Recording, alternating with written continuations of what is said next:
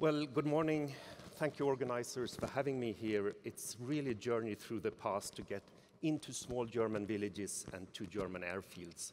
I spent quite some time with my grandfather flying from Sweden to Germany and back when I was in my teens, and I really like this kind of environments. I will give kind of a personal reflection on where I see assistance and automation inside the field of vehicle safety. And I must also say, I come from the Vision Zero perspective. I was part of the team launching Vision Zero more than 20 years ago, and the vehicle definitely plays an extremely important role in this. But we must never forget the vehicle is playing in an environment with the users, the usage, and the roads. We have seen tremendous success the last few years, and as we heard before, it's very much, and I'm glad, Michiel, you mentioned it, it is because of the work from manufacturers and suppliers. It's not Euro NCAP improving safety, it's actually industry improving their products. And that knowledge has been increasing very, very rapidly. I think the kind of discussion you can have with a vehicle manufacturer today compared with 20 years ago is completely different. And I must say it's also a very fruitful discussion with less barriers than we had 20 years ago. We've had the basic regulation always being there, pushing for the lowest performers, but we had the NCAP programs there to give credit to the best performance all the time. And that kind of journey where some manufacturers started to show we are better than the rest have actually spurred all manufacturers, or virtually all manufacturers, to deliver a lot better. But we also have specific technologies. We have stability control, which today seems to be a commodity. It has reduced fatal loss of control crashes in Sweden with over 90%. Over 90% of the fatal loss of control crashes are gone in cars with ESC. We have seatbelt reminders, perhaps a trivial thing, but it has helped the non-users to increase their seatbelt use. 8 out of 10 non-users put their seatbelt on with the seatbelt reminders we see today. And that goes all the way to the fatal crashes. We see how the number of unbelted fatalities is reducing very rapidly now when these cars are getting out to traffic. We have scientific evidence for the benefits of autonomous emergency braking and also for lane departure warning. We see huge progress. And this slide is already a bit historic, but it's a good reminder of what we have done. It's looking at the relative safety level of cars from around 1990, around the year 2000 and 2010. So remember, these are not the most modern cars. It's not what we can buy as the best one today.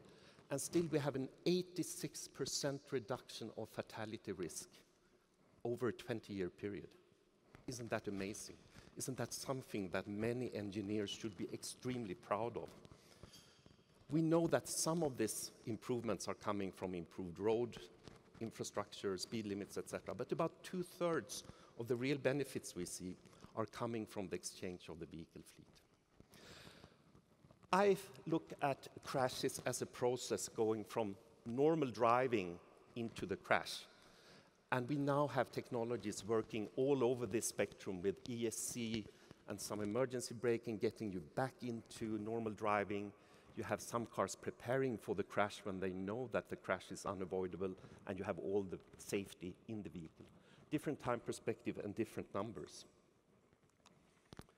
And just getting back to what we see in Sweden, our prognosis for in-car fatalities is that 20 years ago or 15 years ago, we had over 360 fatalities in cars. In 5 years, we will be at around 50. We're a bit slower than our projection that we made some years ago. So we see how this safety focus has started to deliver very rapidly.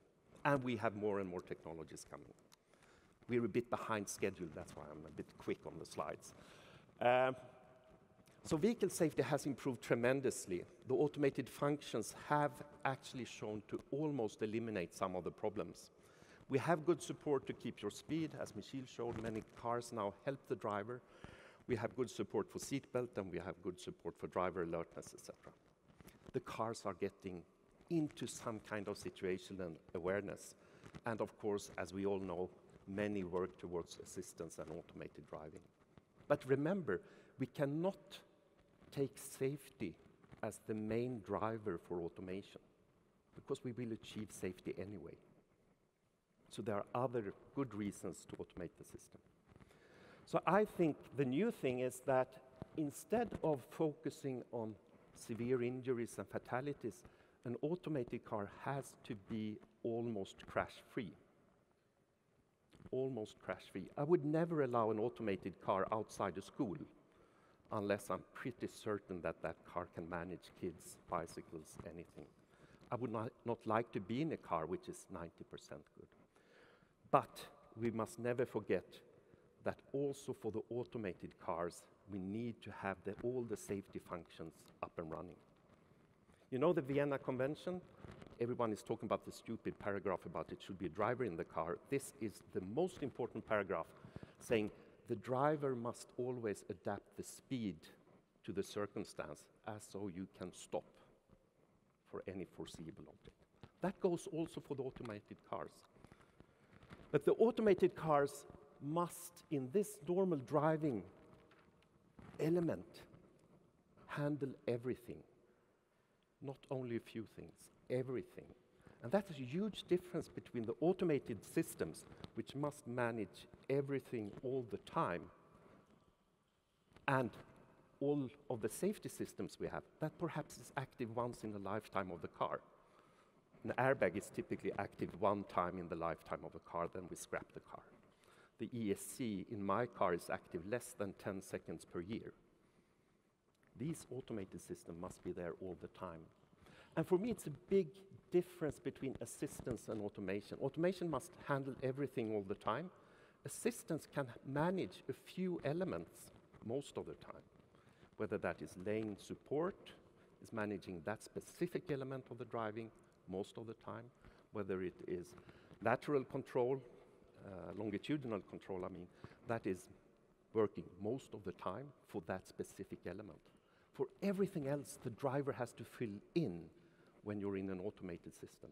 And I think that is what today's exercise will show, that assistance systems have their limitations, and we should never have higher expectations than what they actually deliver. A few things in a few elements of the driving.